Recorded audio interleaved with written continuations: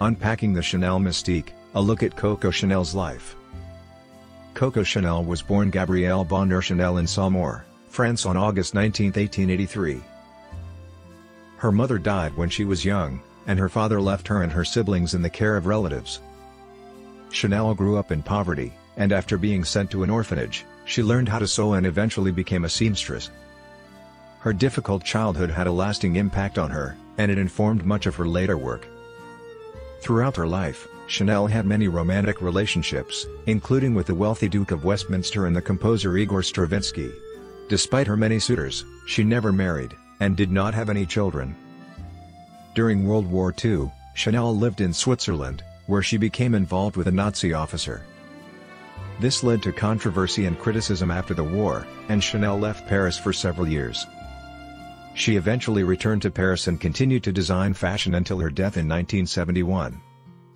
Her personal life was often the subject of speculation and gossip, but she remained fiercely private throughout her life. Chanel's career began in earnest in 1910 when she opened her first boutique in Paris, where she sold hats. Her hats were a huge success, and she soon began designing clothing as well. Her designs were simple, comfortable, and often unisex, which was a radical departure from the restrictive and ornate women's clothing that was in fashion at the time. One of Chanel's most iconic designs was the little black dress, which she introduced in the 1920s. She also popularized the Chanel suit, which was a skirt and jacket ensemble that was comfortable, practical, and stylish.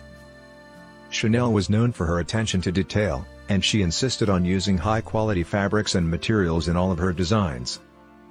In addition to her contributions to fashion, Chanel was also a pioneer in marketing and branding. She was one of the first designers to use her name and image to sell products, and she created a brand that was synonymous with elegance, sophistication, and modernity. Her legacy in fashion and business is still felt today, and she remains one of the most influential designers of the 20th century. Here are some of her most important innovations. The little black dress, one of Chanel's most iconic designs. The little black dress was a simple, elegant garment that could be dressed up or down depending on the occasion. Prior to Chanel, black was typically only worn for mourning, but she turned it into a chic and versatile color that was appropriate for any event. The Chanel suit. Chanel suit was a skirt and jacket ensemble that was comfortable, practical, and stylish. It was designed to be worn for everyday activities and was an alternative to the constricting, formal clothing that was common at the time. The suit was made with high-quality fabrics and was tailored to fit the body perfectly, which was a new and innovative concept in women's fashion. Costume jewelry. Chanel also popularized costume jewelry, which was a more affordable alternative to the expensive, fine jewelry that was worn by the wealthy.